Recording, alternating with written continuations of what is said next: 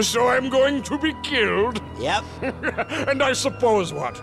My men will just fall down dead and I'll suddenly not want to pull this trigger? Mm-hmm.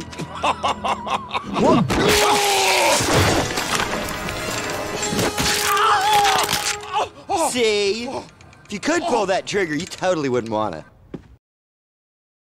Pinstripes and Poltergeists is the 8th episode of Season 4. It first aired on December 13th, 2009, and was written by Doc Hammer.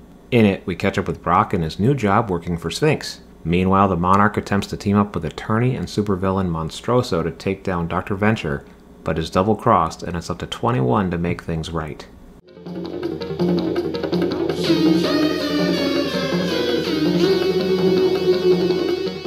When 24 says, "Oh, definitely. Hey, maybe you should write it all down on a golden plate. Or maybe get some aviators in a compound in Guyana." the golden plates thing is a reference to the golden plates that the founder of the Church of Latter-day Saints claimed he was given and transcribed to write the Book of Mormon. The compound in Guyana is a reference to the cult leader Jim Jones, who led a mass suicide at his compound in Jonestown, Guyana. Monarch tells 21 to cut it out with the "alas poor Yorick" crap, a reference to the famous line from Hamlet in which a gravedigger holds the skull of Yorick and says, "Alas, poor Yorick." Hunter-Gatherers refers to the Sphinx agent with information on Monstroso as Jimmy Olsen, a reference to the news reporter who worked at the Daily Planet with Clark Kent in the Superman comics. That same guy later pretends to have Tourette's syndrome and says, Whoop! Pickle penis! Pickle penis! My underwear is on fire! This is lifted straight from a TV special about Tourette's syndrome that Doc Hammer saw as a young man. For better or worse, I couldn't find a clip.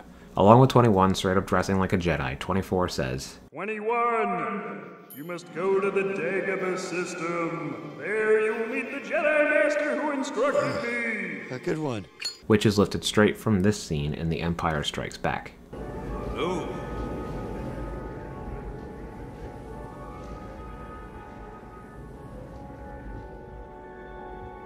Ben? You will go to the Dagobah system. Dagobah system. There you will learn from Yoda, the Jedi Master who instructed me.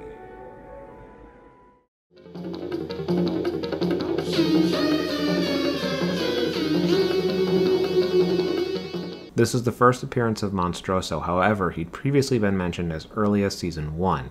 I'm insane! I'm insane! Look at these! There's a picture of you in Monstroso's lap! That was a party. Look at his lap, it's huge. There's like 5 of us on it. Yeah, right. Just summon the others and get over here. There are no others. Yeah, most of them joined up with Monstroso's crew when he went inside. Yeah, we kind of lost touch after that. You seen my brother? Nah, he's probably sitting down torturing Monstroso with Snapple facts. Yeah, I don't think... Holy moly! That guy is almost a truck! Billy refers to himself and Pete as Quizboy and the Pink Phantom. Clearly, they were still workshopping Pete's eventual alter ego, the Pink Pilgrim. This episode explains for the first time that Sphinx is now a force for good, making sense of why Brock would join up with them, and what their reason for existing is. There's a quick callback to Billy and Hunter's past together, as detailed in The Invisible Hand of Fate. How's a middle high five treating you these days, huh? With all due respect, I hate you. I know! And we get to see for the first time since the first episode, Speedy, the henchman who was unceremoniously killed by a rampaging Brock Samson. Come on, Speedy.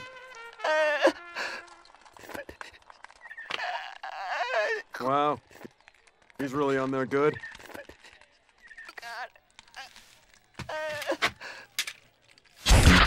In one of the coolest callbacks ever, we get to see a fight between 21 and Brock that mirrors the dialogue from when 21 confronted him with a lightsaber in Tag's Hail You're It. Brock Sampson. At last we meet. Brock Sampson. At last we meet. Do I know you? Don't pull that shit with me. Do I know you? I don't know why you're here, and I don't care. I have been waiting for this moment for a year. Boo.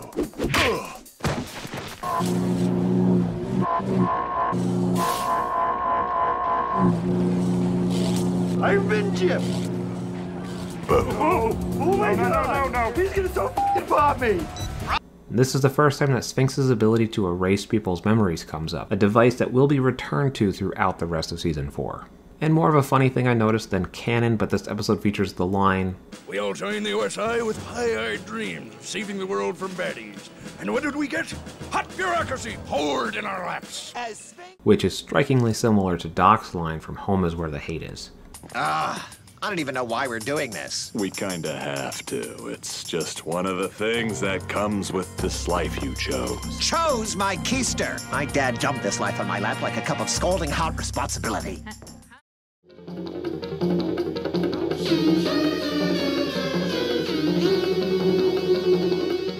If you're late to the Venture Brothers party, then you may not realize that Season 4 was cut into 2 8-episode halves, so this was the last new episode for a while. And what an episode to go out on. I previously referred to Seasons 4 and 5 as the era of growth. And to further zoom in on it, I'd say that this first half of Season 4 is the growing pains part of that larger growth era. Trust me, I appreciate the hell out of this show for having the balls to shake up the status quo the way that they did, but this episode brings back Brock and spiritually brings back 24, and it just feels so damn good. I mean, that moment at the end of the episode when Hank finally sees Brock again is maybe one of the most cathartic, happy moments to ever be on TV. Watching these 8 episodes for the first time really caused my feelings for Venture Brothers to wane a bit, but this episode felt like Jackson and Doc saying, "Trust us, we're heading in the right direction." Despite my initial apprehension about Season 4, I love the journey that this show goes on, and I love the Venture Brothers. As always, thank you for watching, and go Team Venture. Tune in next week for the Diving Bell versus the Butter Glider. If you dug this video, share it with a friend, and if there was some huge glaring thing that I missed in this video, follow me on Instagram at Ventureverse Guide to see these videos a week early and offer your input before I upload the final product.